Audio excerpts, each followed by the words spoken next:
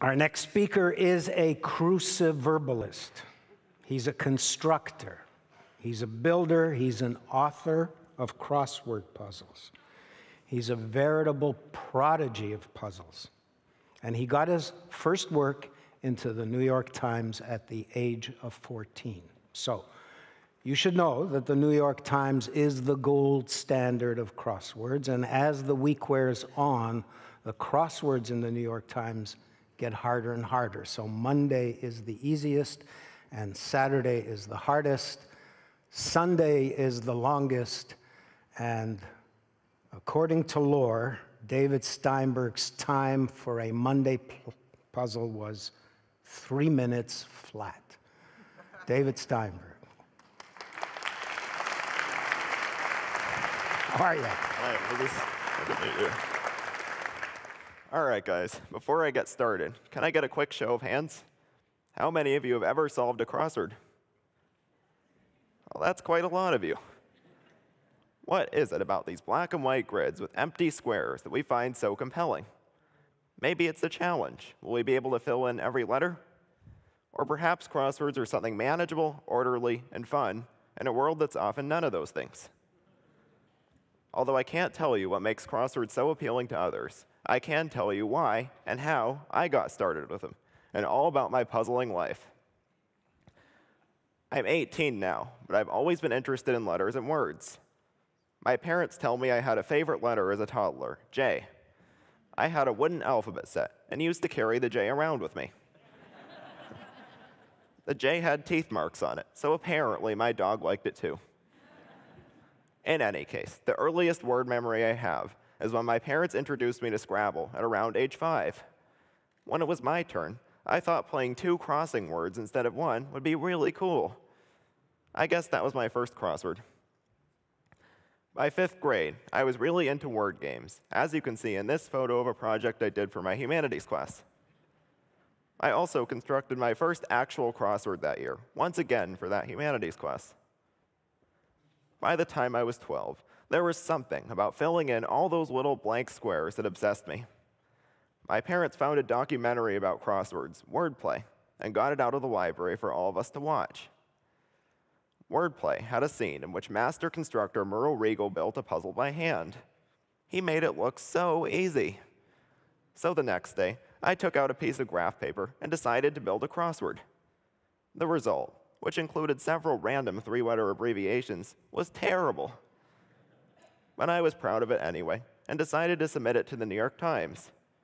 Not surprisingly, crossword editor Will Shorts promptly rejected it, and my next one, and the next. But each time, Will encouraged me to keep trying. Eventually, I decided to leave hand construction to the Merle Regals of this world and start using crossword software. This software helps with filling grids as smoothly as possible. I had originally thought that using it was cheating, but I eventually realized it was just a tool, and that almost everybody constructed with it. 17 turned out to be the magic number. Instead of rejecting my 17th submission, Will Shorts asked for a major revision.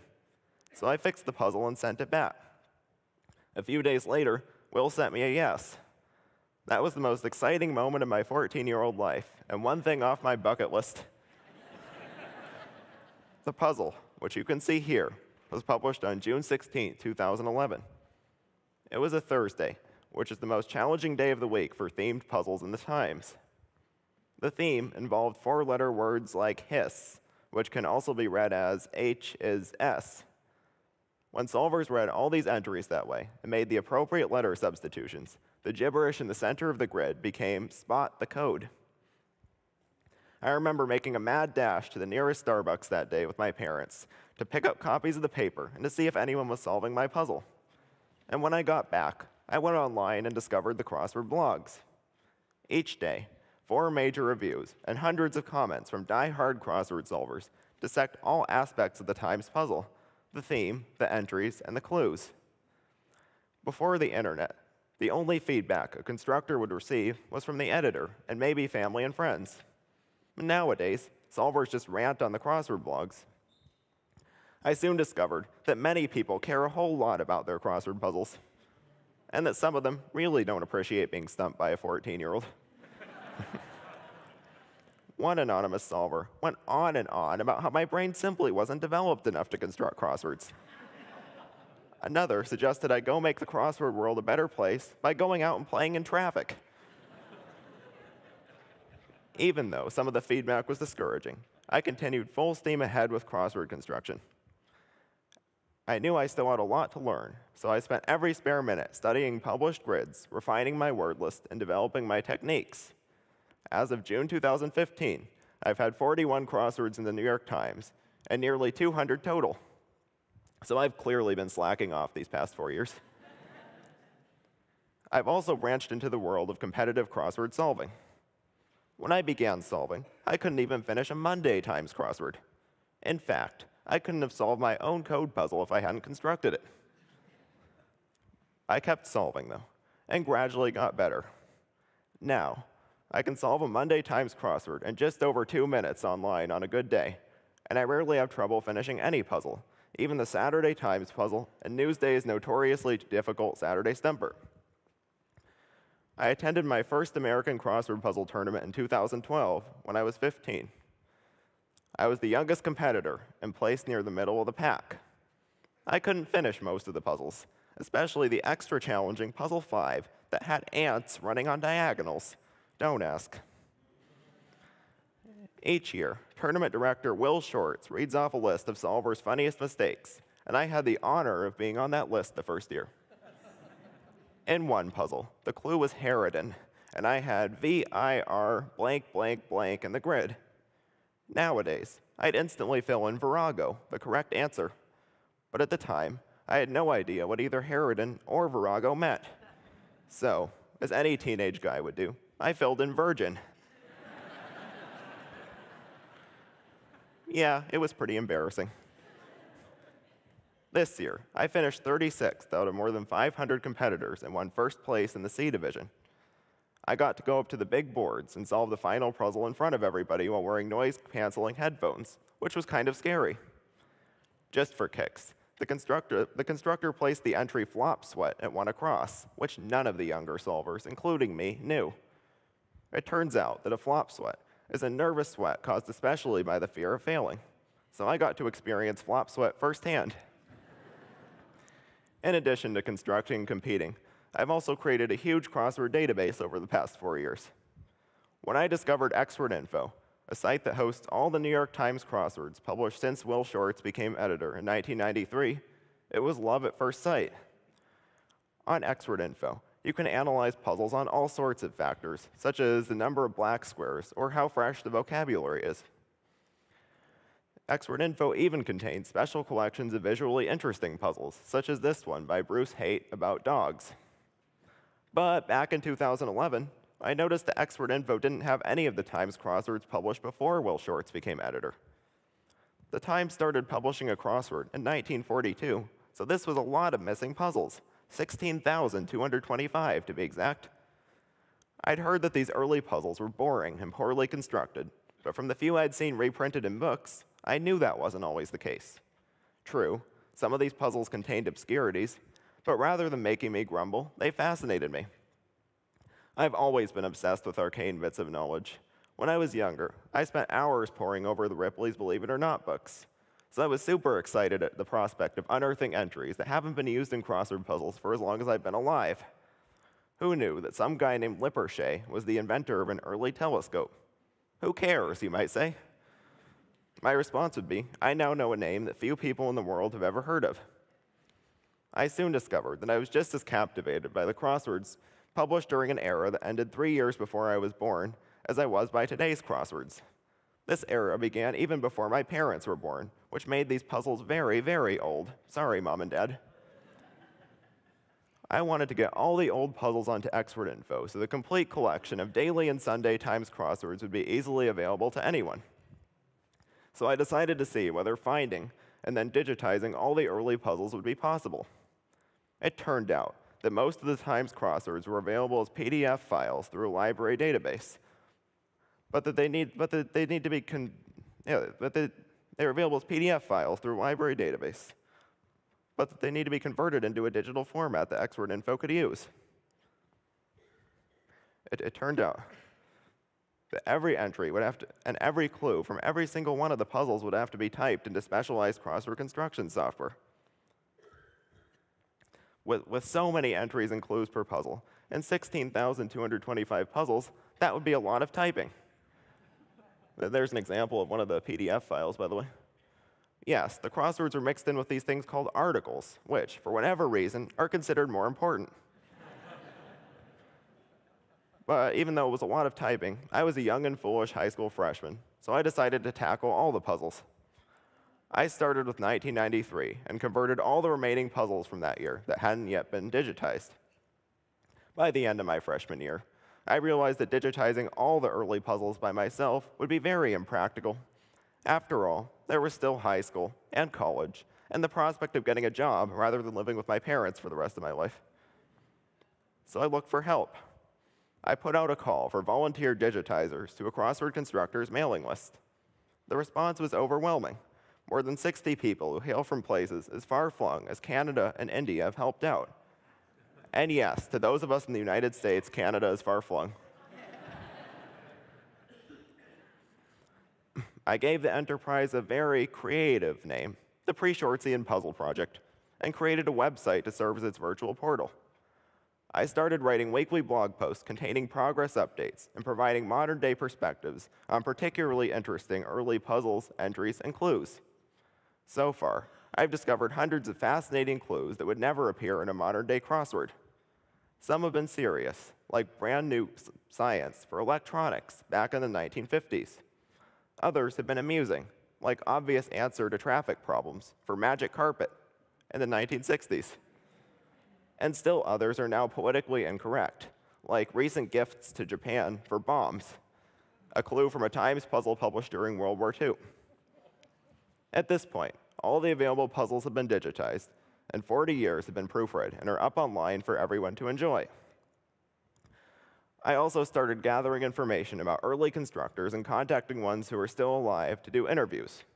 I've met many amazing people this way and through my other crossword activities, one of whom was legendary constructor Bernice Gordon. When I first contacted Bernice, she had been constructing puzzles for more than 60 years. She was 99 years old and still building a puzzle a day.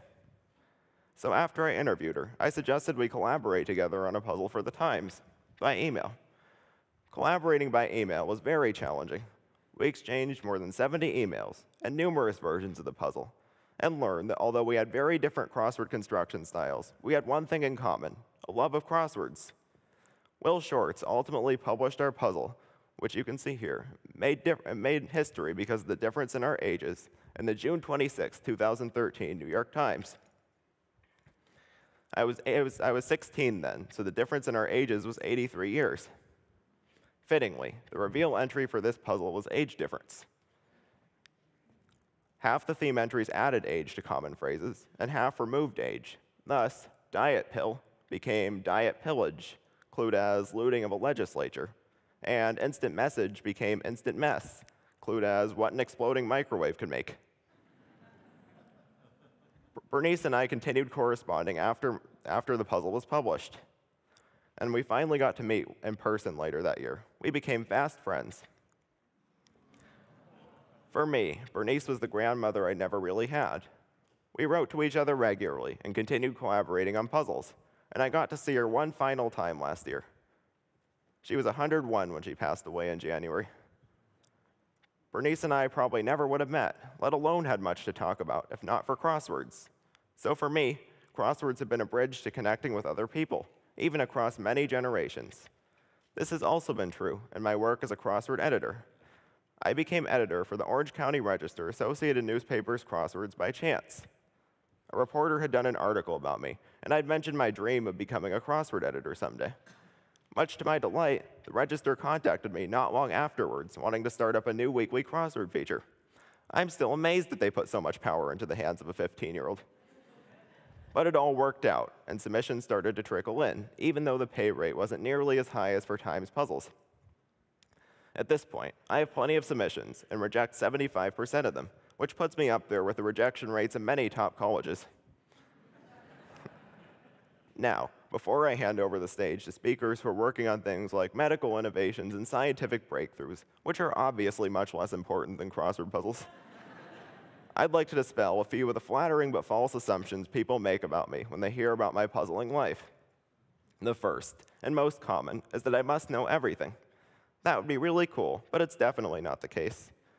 Over time, I memorized many of the entries that frequently show up in crossword grids, but I really know very little about them.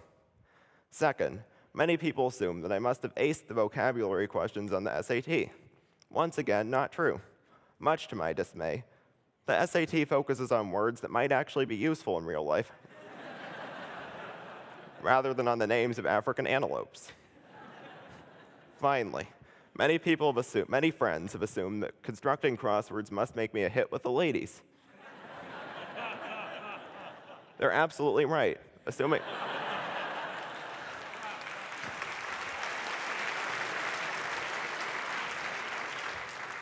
assuming those ladies are at least 30 years older than me. Unfortunately, girls my age still prefer varsity athletes to varsity crossword constructors. But if there are any 18-year-old girls in the audience, I look forward to talking to you. If you solve crosswords or would like to know more about them, I look forward to talking to you too. If you fit into both of these categories, we might as well get married today.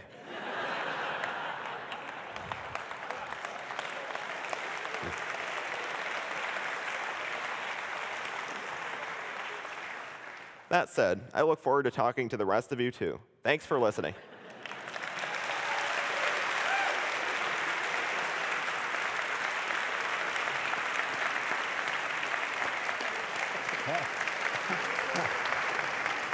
You're a hit. That's well done, David.